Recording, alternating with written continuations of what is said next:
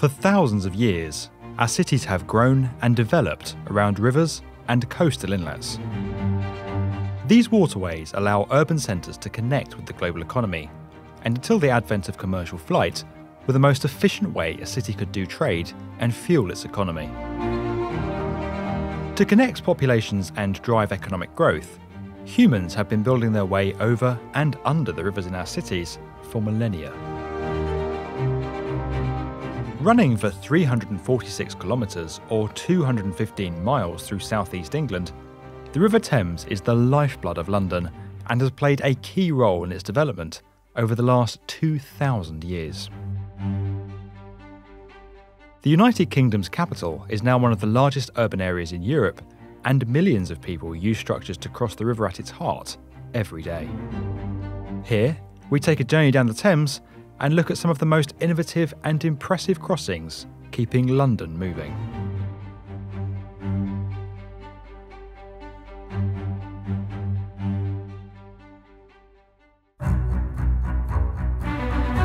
We're starting our journey upstream and just to the west of central London, where the Albert Bridge connects Battersea with Chelsea. Built in 1873, the bridge is the last remaining example of an Ordish-Lefebvre design. Whilst the original structure was a modified cable-stayed bridge, it was altered between 1884 and 1887 to address structural weaknesses, and elements of suspension bridge design were introduced. The rise of cars in the 20th century presented further challenges for the structure, and the bridge was again modified. This time, concrete piers were added to support the central span, making the Albert Bridge a truly hybrid structure that features elements of suspension, cable-stayed and beam bridge design. Although the Albert Bridge is today the second and least used bridge in London, after Southwark Bridge, mainly due to limits on traffic volumes imposed to prolong its lifespan, its elegance, boosted further at night with some 4,000 LED bulbs, makes it arguably the most beautiful of all the Thames crossings.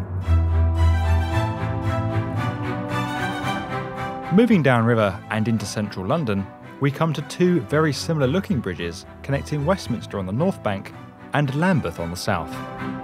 The current Lambeth Bridge is the second iteration of a bridge to be located just south of the Palace of Westminster. The original bridge was built in 1862 and used a suspension structure. However, steep approaches meant that many horses were afraid to cross the bridge, and it ended up being used almost exclusively by pedestrians. Also suffering from corrosion, the original underutilised Lambeth Bridge was replaced in 1932 by the current 5-span steel arch bridge we see today. Built between 1739 and 1750, the original Westminster Bridge was set to be formed from timber atop stone piers. However, in the winter of 1739 to 1740, early on in the bridge's construction work, the Thames froze solid, damaging the 140 piles that had been driven into the riverbed. This led to a redesign of the crossing, and proposals for a masonry structure were adopted. In 1750, a 15-arch masonry bridge was completed, becoming the first permanent river crossing in central London for almost 600 years. By the mid-19th century, increased tide flow in the Thames was causing the structure to subside, and the bridge was replaced again in 1862 with the 7-arch cast iron crossing we see today. The close positioning of both the Westminster and Lambeth bridges to the Palace of Westminster is acknowledged in their colouring, with Westminster Bridge painted green to reflect the House of Commons, and Lambeth Bridge painted red, nodding to the House of Lords.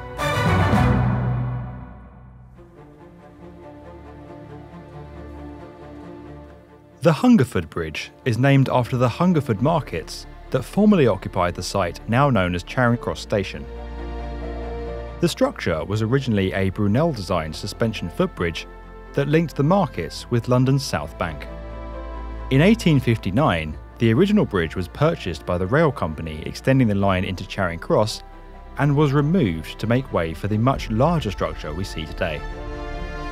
The suspension chains from the original crossing were later reused in the construction of the Clifton Suspension Bridge in Bristol. While various pedestrian routes had existed across the Hungerford Bridge for over half a century, they were generally narrow, poorly maintained, and often garnered a reputation as an unpleasant way to cross the river. Completed in 2002, the Golden Jubilee bridges were built to replace the unpopular footpaths that preceded them.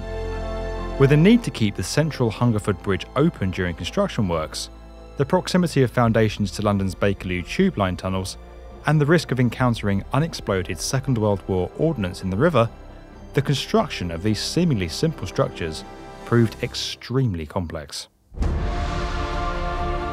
Excavation works could only be carried out when the tube was closed, and for added safety, the foundations were partly dug by hand. Not to be confused with the neighbouring Blackfriars Bridge, which carries pedestrian and road traffic, the original Blackfriars Railway Bridge was completed in 1864. With most railway services concentrated around Waterloo Station by the 1920s, the bridge's use severely declined, and in 1985, the structure was removed as it had become too weak to support modern trains. Today, all that remains of the original bridge are its red support columns standing in the river, together with the southern abutment, which is now a Grade 2 listed structure. The current Blackfriars Railway Bridge was built slightly downstream to the original. Initially called the St Paul's Railway Bridge, its name changed in 1937 when St Paul's Station was renamed Blackfriars. Today, the bridge carries the extended Blackfriars Railway Station platforms, which form part of the Cross London Thameslink service.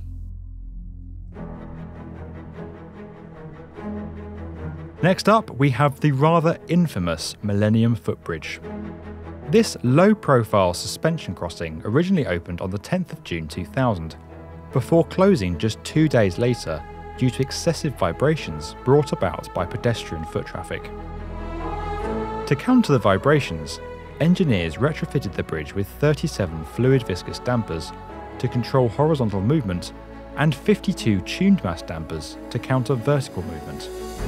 Reopening in 2002, the bridge is now a staple for tourists and locals crossing the Thames, with one of the best views of St Paul's in London.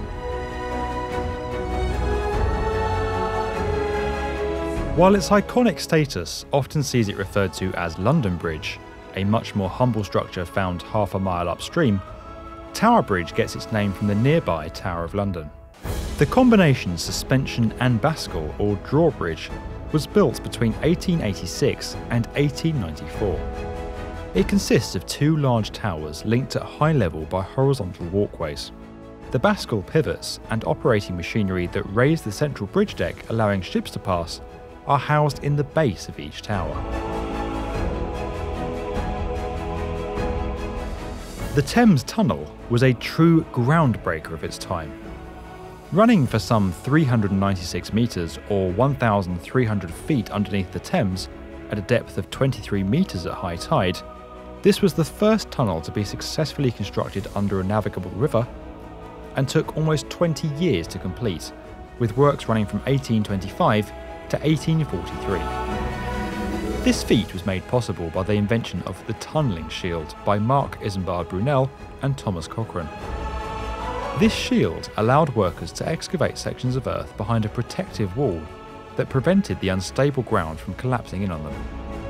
As sections were excavated, the shield would be inched forward using jacks, allowing the newly exposed section of tunnel to be lined with bricks. While it was originally intended for horse-drawn carriages, the tunnel was never actually used for this purpose and operated as a pedestrian route until 1865, when it was converted into a rail tunnel. Today, it serves as part of Transport for London's overground network.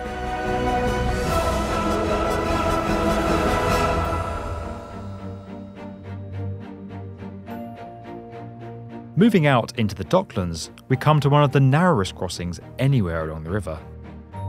At just 2.7 metres or 9 feet in diameter, the Greenwich Foot Tunnel is a pedestrian-only path beneath the Thames that connects Greenwich with the Isle of Dogs. Opened in 1902 and running for 370 metres or 1,215 feet, the tunnel forms part of the United Kingdom's National Cycle Route 1, linking Inverness in Scotland all the way to Dover on the south coast of England.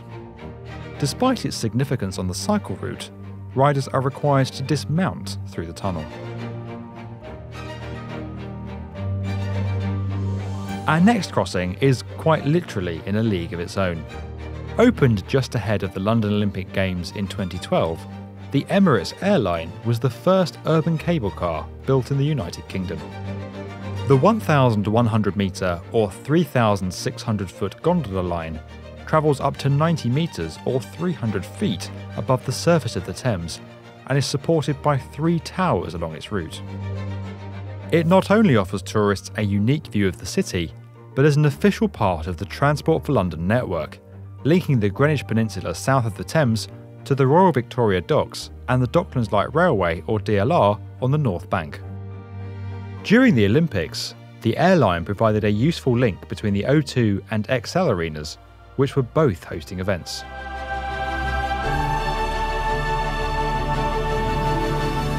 Located just outside of London, the final stop on our journey down the Thames is the heavily utilised Dartford Crossing.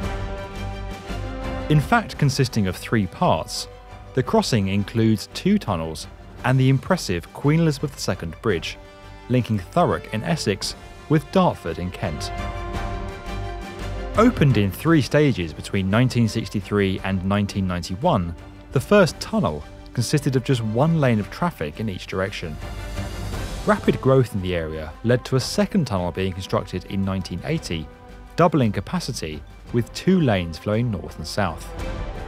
Finally, following the completion of the M25 motorway in 1986, the Queen Elizabeth II Bridge was built to further increase capacity. The bridge's 4 supporting pylons stand 137 metres high and suspend a roadway some 61 metres or 200 feet above the surface of the river. With a main span of 450 metres or 1,180 foot, the Queen Elizabeth II Bridge was the longest cable-stayed bridge in Europe when it first completed in 1991. Today, the Dartford crossing consists of 4 lanes of southbound traffic crossing the bridge, while all northbound traffic travels through the 2 tunnels.